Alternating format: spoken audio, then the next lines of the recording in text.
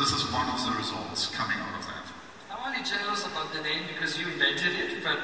Actually, we call it vibranium, which is, for the geeks of you, Captain America has a shield made of vibranium. It's probably the safest material that I know. So, it's not that difficult to be more efficient than the rails. I mean, it's a dinosaur, right? But there are also structural reasons why it's a dinosaur. First, it costs too much, okay? Imagine Los Angeles, San Francisco, we're talking about $68 billion.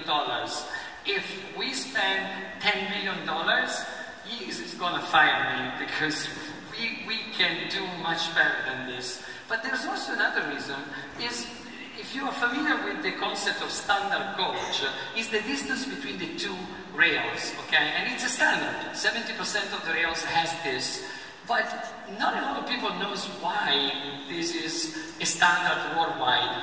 And it's incredible to say, but it's the Roman chariot, okay? So we are building the most advanced transportation system on rail, that is high-speed rail, out of the butt of two horses. Basically. That's true. So, but the scary thing is that if you build it with 30 centimeters more, you can have more passenger and more freight. Why are not they doing it, right? Because they don't need to innovate.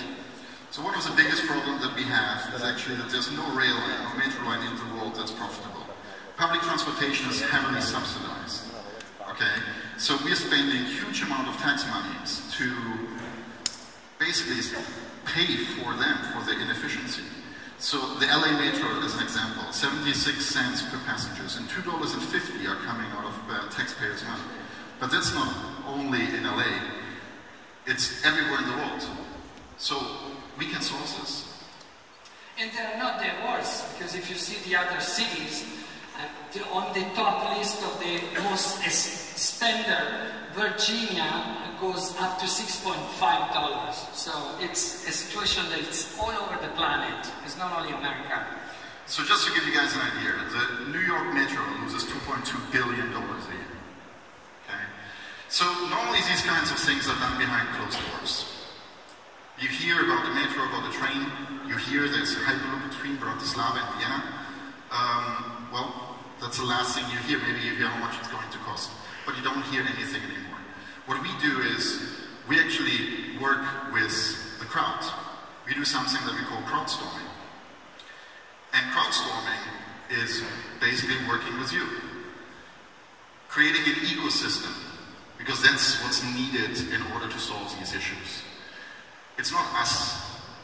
We're working on one thing, but there's so many opportunities. So what we're actually doing today is that we're announcing one of the first innovation challenges that we are doing as Hyperloop. We call it, this one is the Digital Innovation Challenge. So, as I said, we want to create an ecosystem.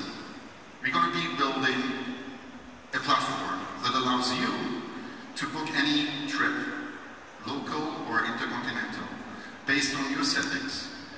And there's going to be a marketplace.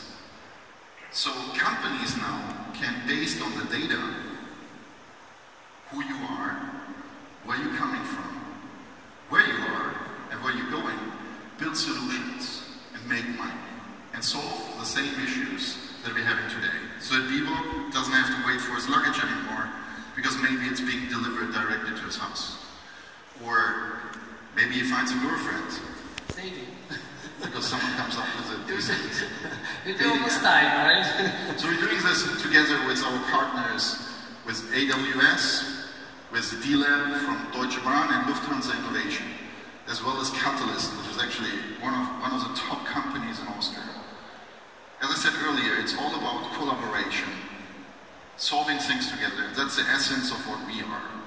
So we obviously want to welcome you on the 6th of July in Bratislava at the airport. No better location than that.